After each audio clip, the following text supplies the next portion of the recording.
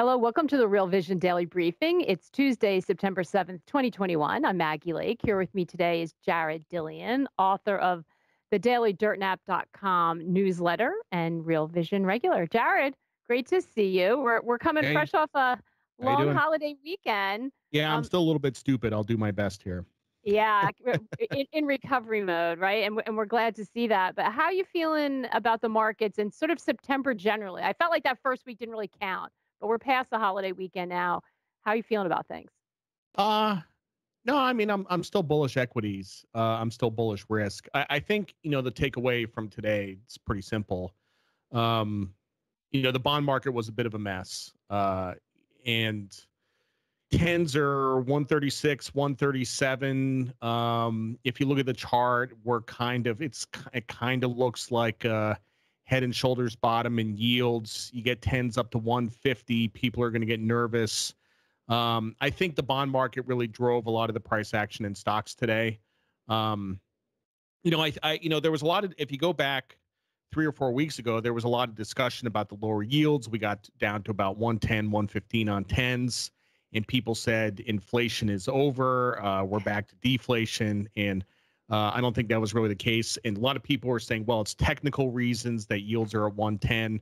I don't really know why that happened, but I think that yields are probably going to head higher in the couple weeks. And I think it's going to be a little bumpy for gold and for stocks and for risk. So I want to hear why because I'm coming off the holiday weekend and I kind of feel like there's so much back and forth. I feels like I'm at the U.S. Open in Arthur Ashe Stadium and I'm like watching instead of the tennis, I'm watching deflation, inflation, and I see the export data out of China today. I'm like, okay, recovery, global recovery. Maybe those fears were overstated and we're back.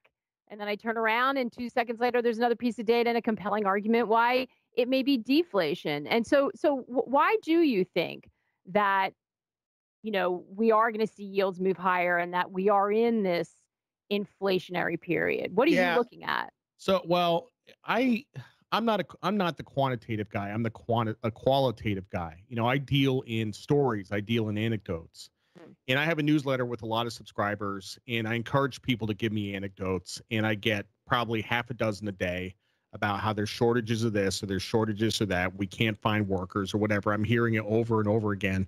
There was an article on the New York Post today, concurrent with the US Open, there's a shortage of tennis balls. There's actually a shortage of tennis balls. Now the US Open has enough, but nobody else can get any. It's Penn incredible. is sold out. Wilson is sold out. The manufacturers don't have the raw materials to make the tennis balls. And that's just like one out of thousands of things. I Yeah. had a conversation with the weekend with a young guy who worked for a food company, and he said the stuff that we're seeing in terms of demand rising and supply going down, like, I made a statement in my newsletter that I think that we're going to have double digit inflation in 6 to 8 months. I think it's going to happen. We have Yeah. PPI on Friday, and it's probably going to be 7% or higher. So I really Those are think we're going those to, are big numbers. yeah, I think you even said 10% was possible, no? yeah, yeah. The tennis ball anecdote. I am also a fan of hearing the stories because you're hearing like what's happening on the street, right on the front line, not sort of in an academic office someplace. The shriek of horror that went through my house is that KFC isn't even advertising its chicken tenders because of supply chain issues, right? They're not even putting the ads on TV and what is like the big season now with Super Bowls because everywhere you look, we are seeing supply chain shortages. But why wouldn't that feed into the it's temporary? It's a result of COVID and the supply chains, and it'll work itself out. And that is not something that's going to lead to an inflationary spiral. Wouldn't The, that sup- feed into that argument? the supply chain issues may be temporary, but what's not temporary is the demand side and the psychological belief that we now have inflation. When you go into a store and shelves are Mhm. empty, you want to buy cat food and the shelves are empty. What is the thought process that goes through your mind? You think, well, next time I go to the store and there's cat food there, I'm going to buy it all. Actually, I have 6 cats, which I tell everybody all the time. And I did this the other day. They had cat litter. I bought everything because I don't know when I'm going to get it. And so the act, when people believe that there's going to be inflation, they act in such a way that actually causes inflation. My radio show ended back in July, and the second to last radio show, I had Peter Atwater on my show. And I said, Peter, I think inflation is 90% psychology. He says, I think it's 100% psychology. It's all psychological. And, we had this 40-year period where people believed that prices were going lower. And instead of accelerating economic activity, they could decelerate economic activity. So, well, I don't have to buy this right now because the price is going to be lower later. There's no hurry to buy a TV. It's $500 now. It's going to be $450 next year. And now the whole psychology has changed and everybody's in a hurry. That's so interesting, and you're right. This explains why no country, no central bank has been able to get a handle on inflation. They've been trying to use all these monetary tools.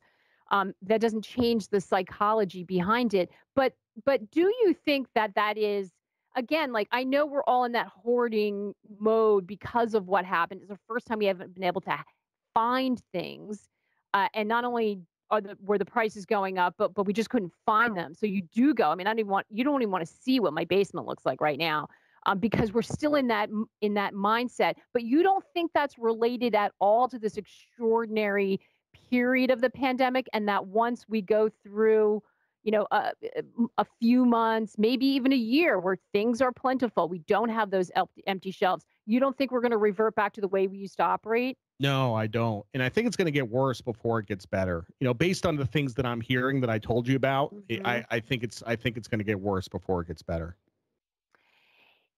Where does this put businesses in this case? I mean, if they're raising prices, fine, but we have, it's not only goods that we have shortages of too, right? We have labor shortages. How do you see that feeding into the inflationary? Are we going to get the traditional wages and then higher prices and wages, or do you see a disconnect? No, what I'm hearing from businesses is that they're forced to raise prices because of their input costs going up, because of the labor shortages, but they are very easily able to pass along these price increases. Now, if you go back, little history, if you go back to the mid 2000s, 2005, 6, commodity prices were going up and people thought that we were going to get inflation. But the phrase that people were using back then was that businesses did not have pricing power. Okay. That's what people were saying in 2006. They didn't have pricing power.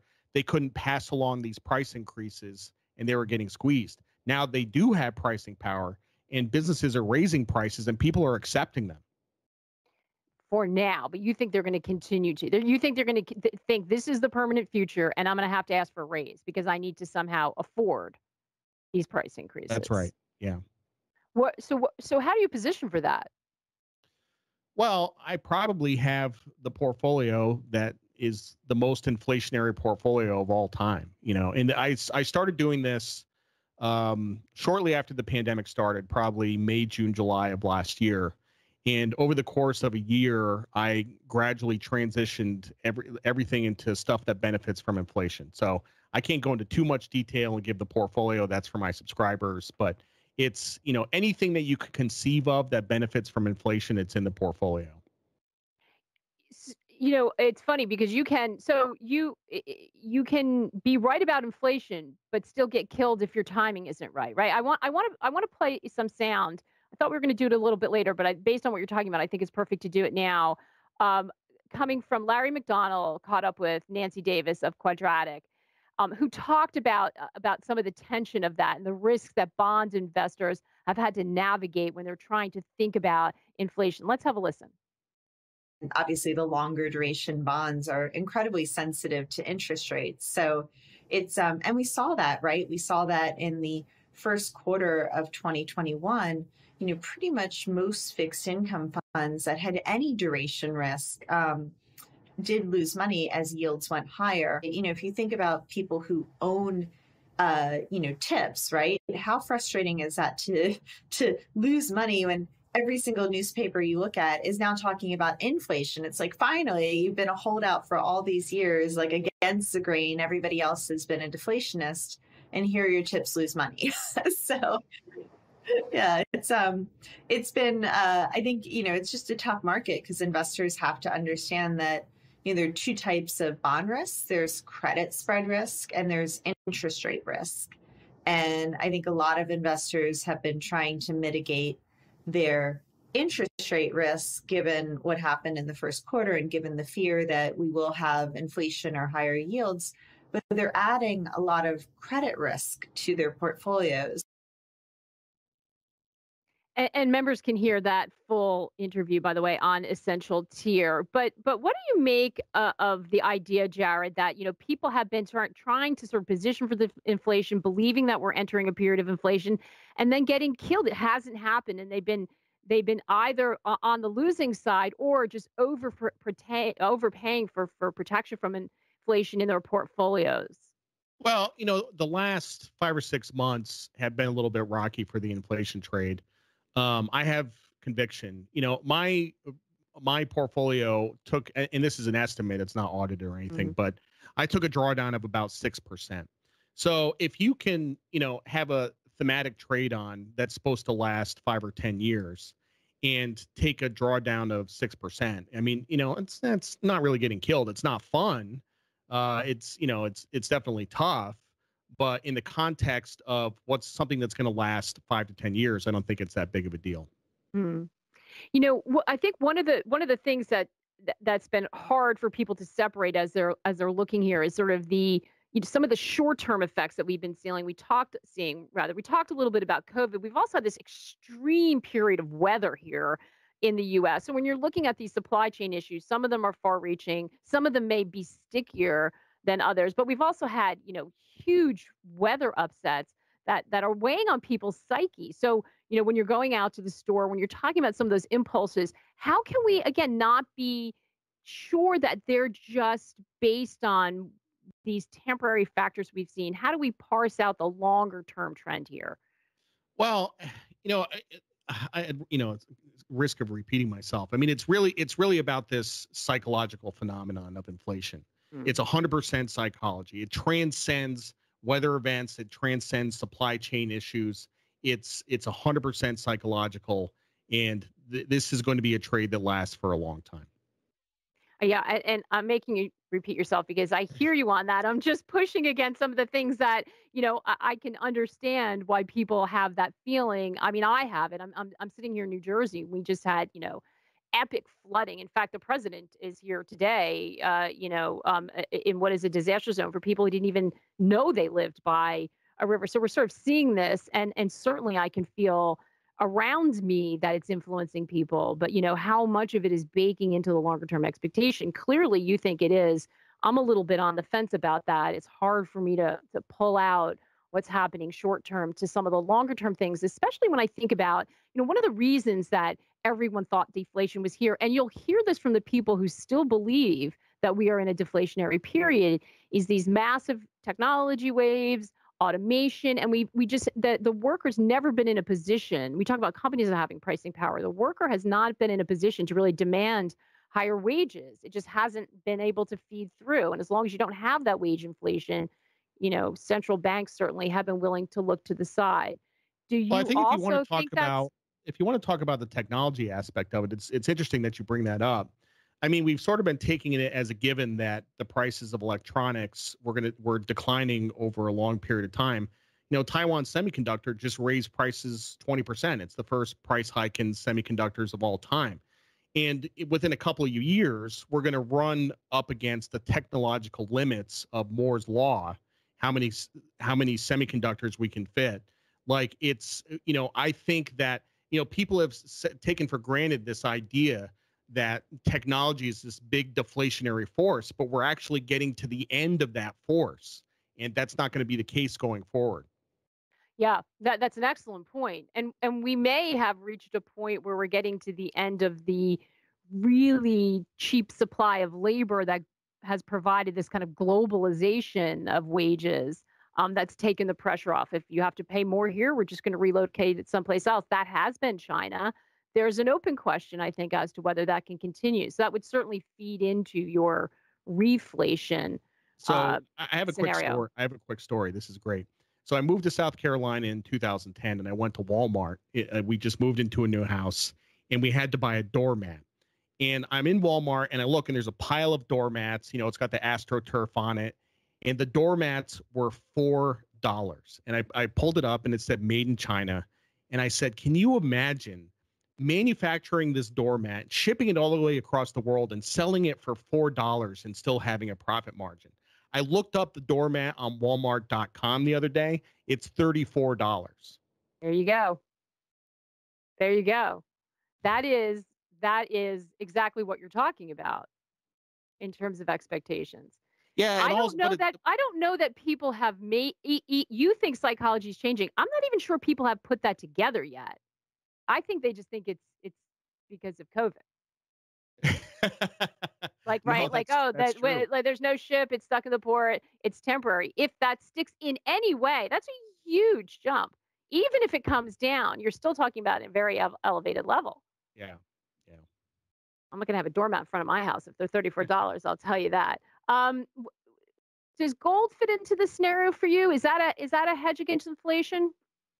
Uh, Gold is a hedge. It's an imperfect hedge.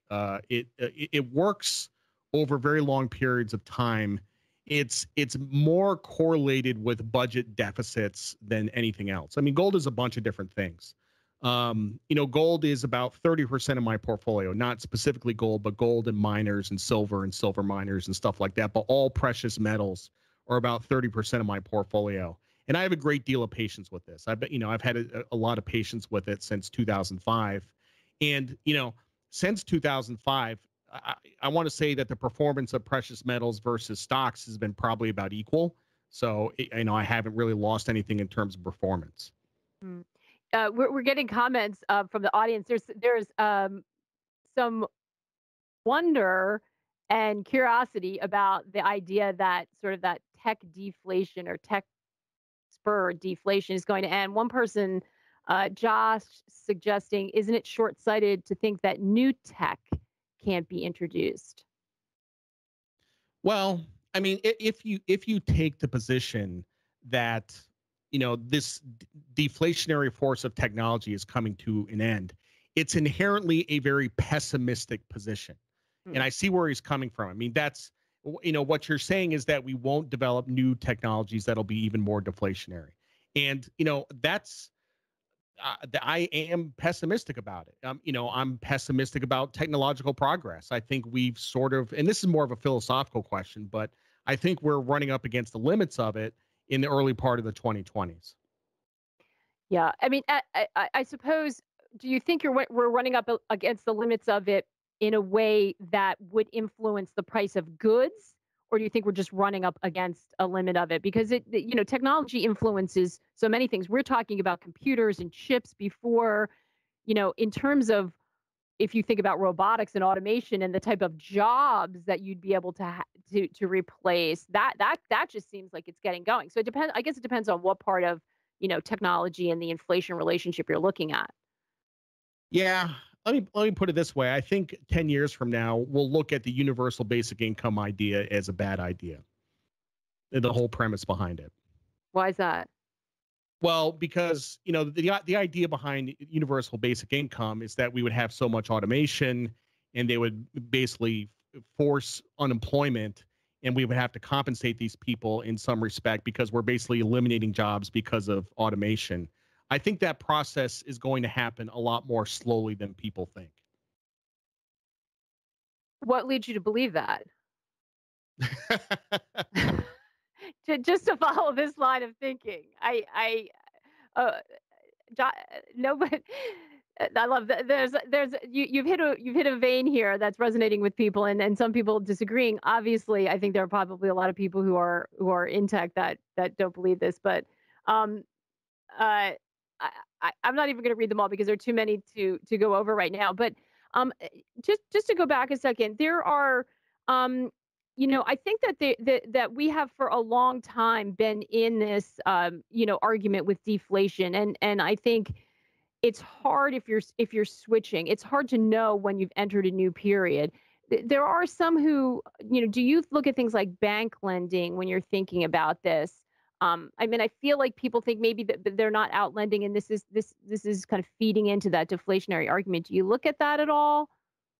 No, I don't look at it. What I do is, I'm being the qualitative guy. I talk to Hmm. people and I listen to stories and I listen to what people tell me. And people's attitudes towards price increases have totally changed in the last year. Yeah, I'm the market psychology guy. I mean, this is what I focus on. yeah. So Yeah, no, and listen, it's key. I mean, we know that none of the other inflation models have been working. So I think when you're talking about how people feel and approach this, we need to be looking at that. Uh, I we had some obviously huge news today with Bitcoin. Um, we saw a sharp drop. El Salvador, was the first official day with its experiment. Um, what's your feeling about the fall we had? I don't think you were a big fan before. Has that changed? Are you thinking about cryptocurrencies as an inflation hedge, given the fact that you feel like we are going to see this surge in inflation? I don't currently have a position in any cryptocurrencies. I do watch, and this today was a classic, like old school trading day. El Salvador, finally adopts Bitcoin. It's a sell the news event. If you look at some of the technical work that Tommy Thornton has been doing with the mark indicators, you had exhaustion on the top side, and it was almost inevitable that this was going to happen. I don't really have a long term view. I mean, but in terms of, sentiment significance from a trading standpoint, it's very similar to when Elon Musk went on, SNL with Dogecoin. It's a classic sell the news event. Hmm. I cryptos aside, what about anytime we're looking at people wanting to diversify and this would always be the time. Years and years ago, you'd be hearing about art as investment or collectible cars, something physical, something tangible. This time around, it's a little bit different. And I know you've been watching the NFT space. Is you don't have a position in cryptos. Are you thinking about anything in that area, especially when it comes to what's happening with art and music and the creators? There's been a lot of interesting, and I know I heard you talking to Ash and Jack a couple of weeks ago about some of the things that are happening there. That seems like an area where there is an awful lot of attention, an awful lot of VC money flowing that way. Yeah, I mean, I think NFTs are a great innovation. I actually think NFTs are more of an innovation than the crypto itself. It establishes property rights in the digital realm, where in the past things could be infinitely copied. There was no first use doctrine. So I love NFTs, but what we have right now is, for sure it's a speculative bubble. It's the stuff that's worth $500,000 is all crap. It's pictures of rocks, it's pictures of robots, stuff like that. I mean, but one day, 10 to 20 years from now, this is how people are going to be transacting in art and music, is with NFTs. Some of my favorite digital artists, a guy like David McLeod, who's fantastic. You can go, I mean, this is fine art. This is fantastic stuff. You can buy his NFTs for like $600. It's very cheap. And yet you have something that somebody drew crudely over the course of 45 minutes, and it's a rock, and it's trading for $1 million. Like, it doesn't make any sense. So that's going to work itself out over time. Yeah. I know you are a music person, and I think that there's some really interesting things happening with independent artists or artists using this as a way to connect with fans. There seems to be a huge amount of momentum. We talk all the time about sort of, mainstream moving into some of these areas and institutions getting involved. Seems like there's an enormous amount of stuff happening with the music industry, even more than anything else when it comes to this space. Yeah, there's actually a DJ producer named Davi, who I follow him on Facebook, and he had this big long Facebook rant about how he produces these tracks and he sells them on Beatport, and he basically gets like 10 or 20% of the purchase price. He'll make like $5 off of a track. Like, it does.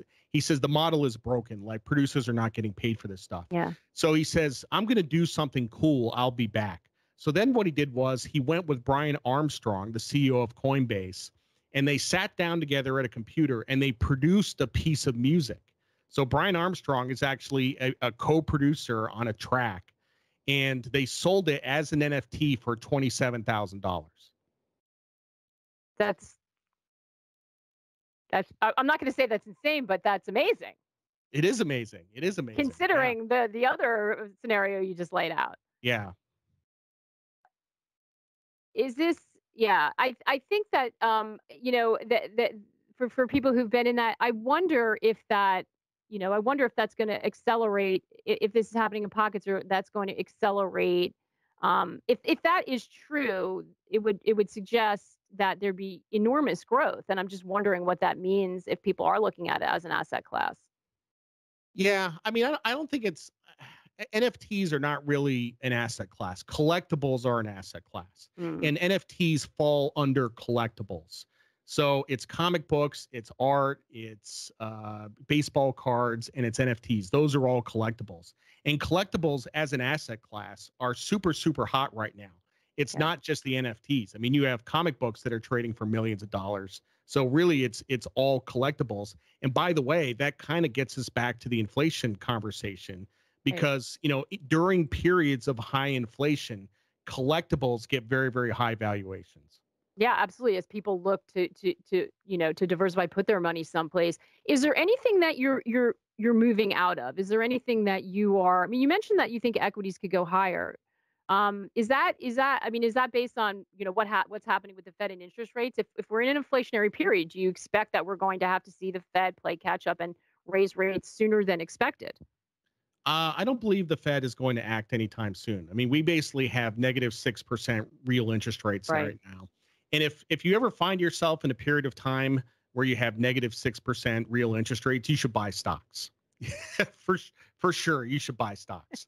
So I don't care what else is going on. Yeah. So So I mean, do you see equities continuing to grind higher as long as the Fed policy remains the same? I mean, is there anything to derail that?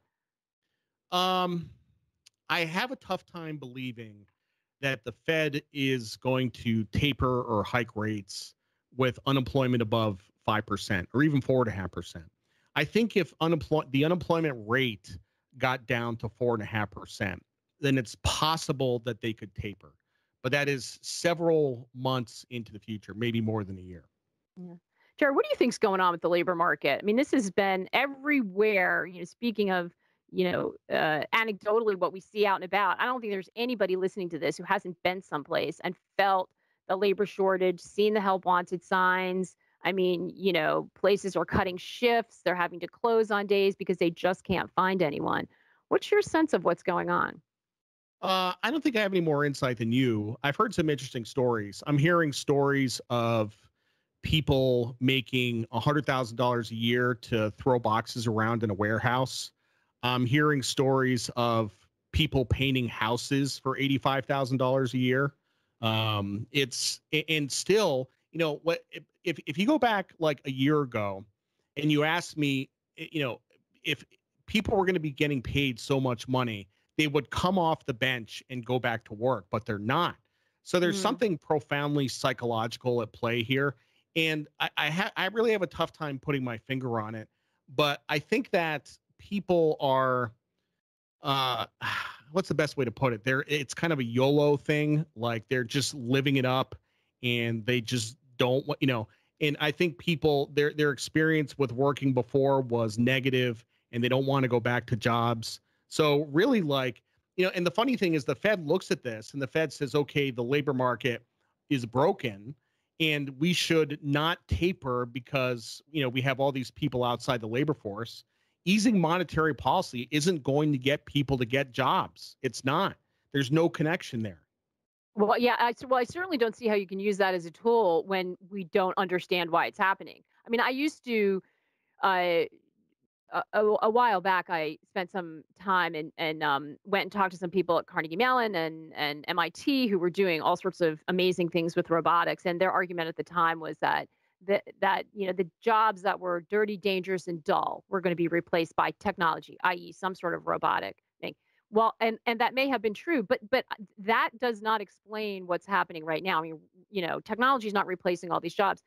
I do think that people don't want them because of those reasons. But where are they going and how are they getting money? I'm not so sure about that. I mean, are they moving into the gig economy? Is that not being captured someplace? I don't think I've seen a compelling reason or a compelling explanation of what's going on. Well, I think we'll find out in the next couple of weeks. I mean, we just had a bunch of unemployment benefits expire. So that'll sort of test that thesis. We asked this question, where is the money coming from? What are these Mm. people living off of? If the unemployment benefits disappear, then you should see people re-enter the labor force in the next month or two. Yeah, it hasn't happened for the ones that have rolled off so far, but perhaps there was a thought they'd be extended again or something. And so we'll get, I think, with a little bit more time and more states rolling off, we will get a good idea. But that's going to certainly feed into your inflation thesis. Jared, it was such a pleasure to talk to you. Thanks for letting me push you on some of those thoughts a little bit, because I think this is, the big debate that people are trying to figure out. And it's really important, especially for people who do believe inflation's coming. It's going to mean some big changes if that's the new psychological mindset. It's something we all need to think deeply on. So appreciate that. Well, if anybody needs any conviction on inflation, they can just borrow mine. Absolutely. All right. Thanks so much, Jared. Great to see you as always. Tomorrow, Jack Farley will be hosting Darius Dale of 42 Macro. In the meantime, join us on The Exchange. That's Real Vision Social Network, where the conversation will continue. We'll see you again soon. Thanks.